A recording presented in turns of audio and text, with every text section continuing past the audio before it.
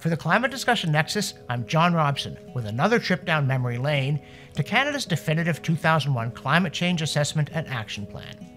And also to our second most popular video, Canada's 2001 Climate Predictions How Did They Do?, which has had 400,000 views since being released in June 2019, and which we think some of our newer viewing and reading friends might have missed and might appreciate. The main point here is that if governments don't know what's happening, they can't possibly know what to do about it. But it's also important to note that if they were as sure 20 years ago as they are today, and were completely clueless back then, it calls into serious question how solid their understanding is today. This video looks at the disastrously wrong predictions the Canadian government made about climate change at the turn of the century, based on the climate models that they'd spent many millions of dollars developing. It was on the basis of those predictions that they wanted to convince the nation to rally behind their costly and impractical plans to slash energy use. Because, as we show, the predictions weren't just wrong, they were all wrong in the same direction. There was a systemic bias in the direction of creating the impression of a climate crisis that the data just didn't show. The fact that the Canadian climate model is biased towards too much warming is no secret among scientists. In 2020, a team of British climate scientists looked at how climate models from around the world since the late 1970s compared to reality in the lower part of the atmosphere called the troposphere, which is the region where greenhouse gases are believed to have their clearest effect. All the models they examined warmed too much, but they singled out the Canadian model for its singular bias. We draw attention to the CAN ESM5 model. It simulates the greatest warming in the troposphere, roughly 7 times larger than the observed trends. And what does our federal government say about their model that warms 7 times faster than observations? Why, they rely on it, quote, to provide science-based quantitative information to inform climate change adaptation and mitigation in Canada and internationally, end quote. So, if you ever wonder why here in Canada we can't have nice things anymore, it's because when they're setting emission control policy, the government relies on a model that predicts 7 times more warming than has actually been observed. But the issue here isn't simply that the government has overstated the global warming problem. It's that they keep underestimating the difficulty of the emission control problem. Despite Canada having missed every emissions target it ever set, Prime Minister Trudeau insisted in October 2022 that Canada would actually hit its targets for the first time, 7 years into his premiership, because every other plan was based on targets. Any politician can put forward a target. Can you actually put forward a plan to do it? He seems to have forgotten that previous prime ministers put forward lots of plans to cut emissions. It's just that none of them were feasible or practical, including the 2016 Pan-Canadian Framework on Clean Growth and Climate Change, put forward on his watch. In fact, way back in 2002, when Canada's government ratified the much-hyped 1997 Kyoto Protocol that, Wikipedia drones, quote, commits state parties to reduce greenhouse gas emissions based on the scientific consensus that Part 1, global warming is occurring, and Part 2, that human-made CO2 emissions are driving it, end quote, I wrote in the Ottawa Citizen that while many people were elated by this news and others were alarmed by it, I was bored. The Canadian government, I insisted, had no idea how to implement Kyoto because it had no idea what was going on with greenhouse gases or the climate, so we wouldn't see emissions reductions or much of anything else. And we haven't. So my prediction holds up pretty well. How about theirs? The global warming issue depends heavily on computer model forecasts about climate problems that greenhouse gas emissions will supposedly cause decades from now. But it turns out that climate experts and government officials have been making these kinds of forecasts for a long time, warning about things that, by now, should already have happened if their models are as accurate as they claim. So I think it's time we checked how good their crystal ball turned out to be. Before we put any trust in their new forecasts, I say, we're entitled to see how good the old ones were.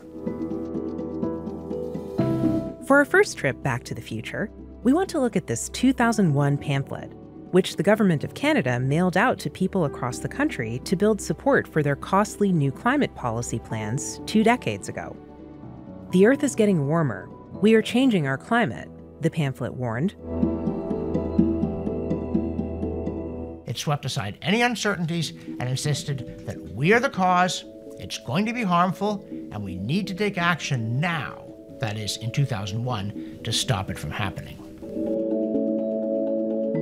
The pamphlet went on to list the following predictions. Canadian cities will experience longer and more intense heat waves. These heat waves will make air pollution get worse. Sea levels on the northern coast of British Columbia will rise by up to 30 centimeters by 2050. Crop yields on the prairies will start declining due to increased droughts. There will be more frequent forest fires. And water levels in the St. Lawrence Seaway will fall by up to 1.25 meters this century. Now, those warnings sound pretty familiar, because we're hearing them today. But it's been more than 20 years since the Canadian government declared the debate over and made those predictions in that pamphlet. So, let's see if any of them came true. More heat waves. Environment Canada's long-term temperature archive for every city in Canada can be seen online at yourenvironment.ca.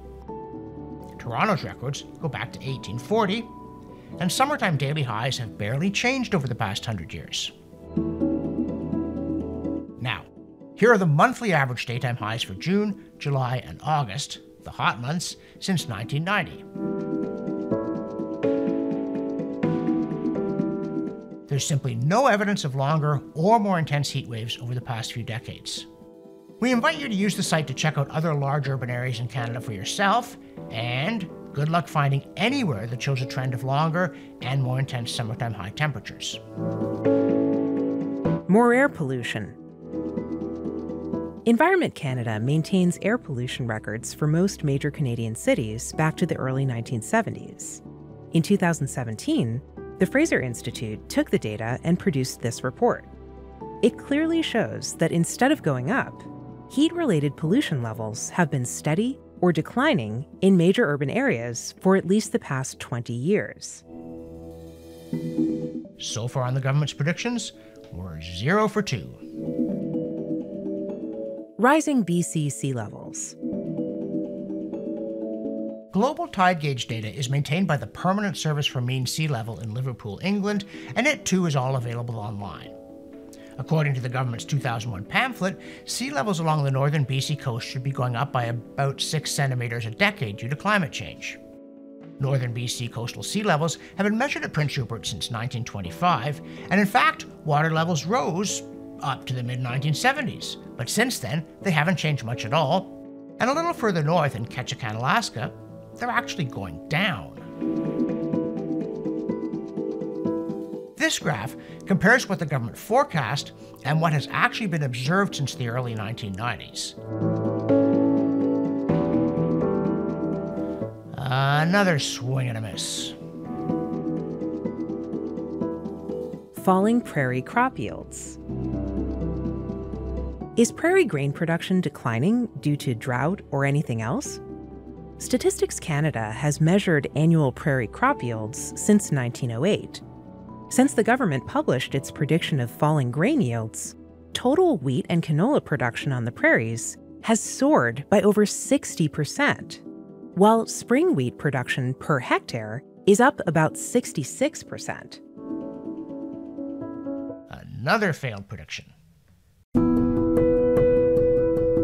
More forest fires. The National Forestry Database, again operated by the Canadian government, provides estimates of the number of forest fires every year, and the national record goes back to 1970. It seems that the number of forest fires in Canada since 2001, when the pamphlet was published, has actually been going down slightly, not up as the government's model forecast. Another wrong prediction. Declining St. Lawrence water levels. The government predicted that St. Lawrence River water levels would fall so quickly they should be down by about 25 centimeters by now. The Water Survey of Canada is a government agency that monitors water flow and levels in all major Canadian river systems. Their data collection is easily accessible online. Here's the monthly average data for the St. Lawrence from the monitoring station near Cornwall, Ontario, going back to when the Seaway opened in 1959. And here's a chart of the data up close since 2000, comparing actual St. Lawrence levels to the government's predicted rate of decline. As you can see, the level changes a little from year to year, but it isn't declining the way the government forecast. So, that's 0 out of 6 predictions right. That's like striking out twice and 1 at bat. Their forecasting model did far worse than random guessing would have, or monkeys throwing darts. And it would be bad enough if they made all these mistakes while admitting that, yes, the science is uncertain, it needs to be debated, climate's complex. But they were doing the opposite. Already, more than 2 decades ago, they had shut down the idea of debate and civil discussion and insisted that the science was settled and they knew what it said. But the science that produced these forecasts was hopelessly inaccurate. The government used worthless computer projections to engage in fear-mongering aimed at silencing critics and intimidating Canadians into supporting a costly policy agenda. So you don't have to take at face value any of the government's current forecasts about the supposed dangers of climate change until they can explain why so many of their past predictions were wrong. For the Climate Discussion Nexus, I'm John Robson, and that's our updated crystal ball check on the Canadian government's 2001 Climate Action Plan pamphlet.